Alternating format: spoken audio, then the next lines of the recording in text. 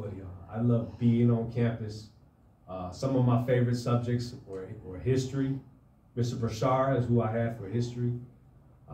Physics, I had Joe Fontaine. Algebra 2 with Mr. Dalkey. I also had some fabulous teachers.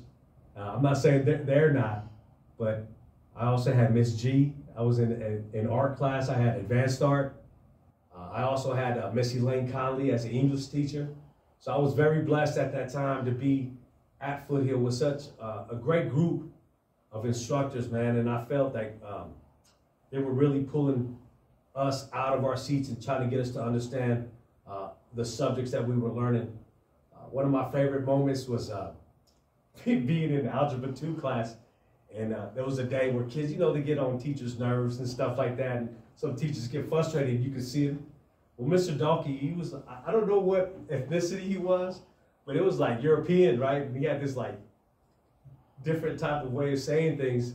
And I told my buddy, Javier Arambula, who's Hispanic fella inside my classroom, I said, hey, watch, I'm gonna get Mr. Dalkey happy again. He's like, what? How you gonna do that, man?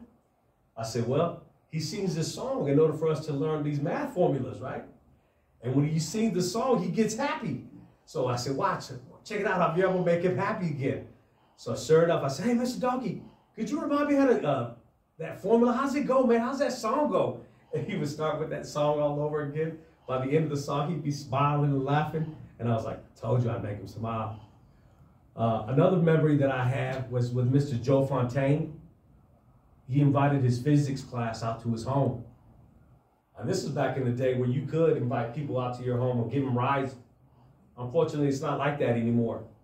But it was myself, Javier Arambula again, who was in my physics class, and David Avalos. We were in Mr. Fontaine's physics class. And sure enough, he invited all the students to go out to his home. So we're like, let's go check it out, man. Let's go see where he lives, you know. Javier lived in the Okie. He was in the hood. David Avalos, same situation, you know. I lived out in Greenfield, so I was in the country myself.